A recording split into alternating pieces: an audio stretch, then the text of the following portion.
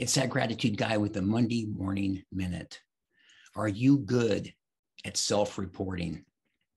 One of the keys to developing good habits in your life is to be good at self-reporting. No cheating, no exaggerations, and no lying.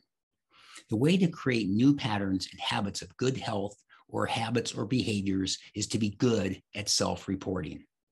It is so important to be authentic, transparent, honest, and truthful, especially with yourself. When you embrace a gratitude mindset and you focus on all your blessings and abundance, you will naturally be better at self-reporting. You won't have any desire to be untruthful, and your honest self-reporting will lead to better results with your goals.